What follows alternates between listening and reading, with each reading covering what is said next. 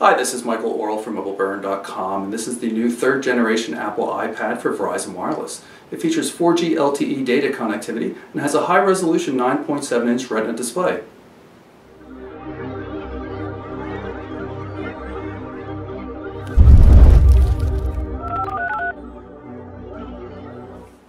So on the left here we have Verizon's new iPad, and on the right a Wi-Fi only model of the iPad 2 for comparison's sake. Big difference here, even though they both sport 9.7-inch displays, is that the resolution on the new model is 2048 pixels by 1536 pixels, which is works out to be 4 times as many pixels as what we had on the iPad 2. It's a much better looking display. It's as bright. Both displays are at maximum brightness right now with the same background. You can see they look very similar, but when you really get down to the nitty-gritty, you can see no scan lines or anything on the new display. It's a new Retina display. When you look on the one on the right here, it's not the same quality. It's definitely good. It's always been a fine display, and I think for most purposes when you're using the device it doesn't really matter that much, but there's no arguing that the new iPad has a vastly superior display. If you take a look at the backs of the devices, you'll see they're even more similar than the front. Same Apple logo, speakers in the same location, same basic tapered feel for everything. This device is thicker than the new iPad because of the LTE components and the larger battery for supporting the display. It's 9.7 millimeters thick as opposed to about 9.3 millimeters for the older iPad 2 model. You'll also notice, while the rest of the controls seem pretty much the same, the camera opening for the new higher resolution 5 megapixel camera on the new iPad is larger. Other than that, pretty much identical.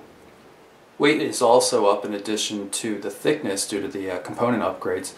See, the new models weigh about 52 grams heavier than the older models for the same thing. So the new Wi-Fi model weighs about 652 grams. The 4G connected version here is about 10 grams more, 662 grams, as opposed to the 601 grams for the Wi-Fi model and maybe about 613 grams for the 3G connected version.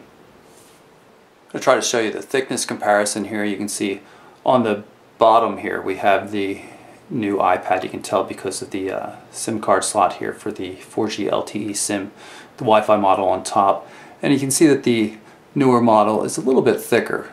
They both share that same basic tapered design though. And for more comparisons in general size of the tablet, here's the iPad sitting next to a WebOS powered HP touchpad. And you can see that the touchpad is quite a bit thicker than the iPad. Touchpad never really had particularly sexy hardware. A more useful comparison might be showing the new iPad here next to a Motorola Zyboard 8.2. It's an 8.2-inch display. And of course Amazon's Kindle Fire with a 7-inch display. And here's all three of those tablets pulling up the Mobile Burn homepage. A quick comparison. Do have to mention that the two devices on the right are both flash enabled, so they're running flash ads in the background, which slows them down a little bit. But clearly the iPad with its new high-res display and quad-core graphics GPU definitely performs much better when it comes to browsing tasks in terms of just overall smoothness. That's also partly due to the operating system as well. In spite of its large size, which should afford it a larger antenna, I found the 4G LTE speeds on the iPad to be very middle of the road. You see I managed to get 5 megabits per second down and only 0.1 up. By comparison, Motorola's Zyboard 8.2 pulled down almost 9.5 and still had a relatively poor performance uplink, 200 kbits per second. This is a weak LTE signal area where I am, but I tested both devices a couple of times quickly, one after the other, to try to mitigate any kind of differences, and this was routinely the result I got. The Zyboard has always been one of the better performers for LTE, but new iPad definitely comes somewhere middle of the road. Let's activate the camera here. Take a look at it. You can tap on anything to refocus. Shutter button takes the photo. It is a bit unwieldy though. This is a very big, heavy device to be pointing around for recording photographs or videos. You can go into the forward-facing camera here. You can see me right there. Face tracking, you'll probably note.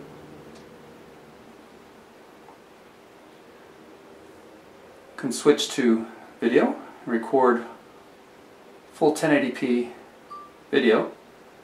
The video is quite good as long as you're not panning around a lot. If you're panning around, then you get the jello effect from the image stabilization, and you also just get a bit of blurring. But for relatively static backgrounds, it looks quite nice. And again, you can refocus by tapping on something on the screen. Gallery's right here, so we can play that clip back.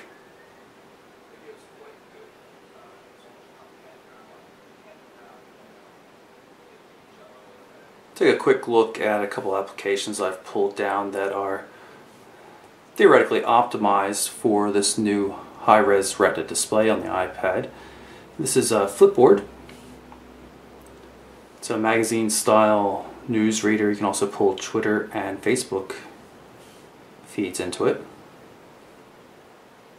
See higher resolution photos being pulled through, and of course very sharp looking.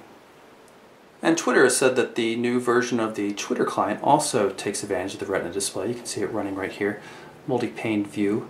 You can see my tweet here. I had set up the new iPad without iTunes, since you don't need iTunes anymore to activate a device. But of course, once I finally did connect it to iTunes in order to put some music on, it messed up all the applications I had already installed on the device. Can show you some music though, now that we've got it loaded up. You can see everything still looks quite good.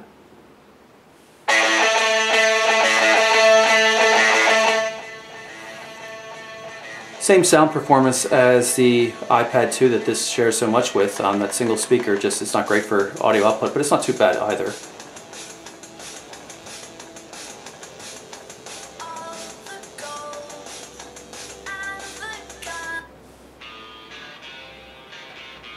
And you have multiple views, just as you always have. So that's my quick look at the new 3rd generation Apple iPad. For MobileBurn.com, I'm Michael Orrell. Thanks for watching.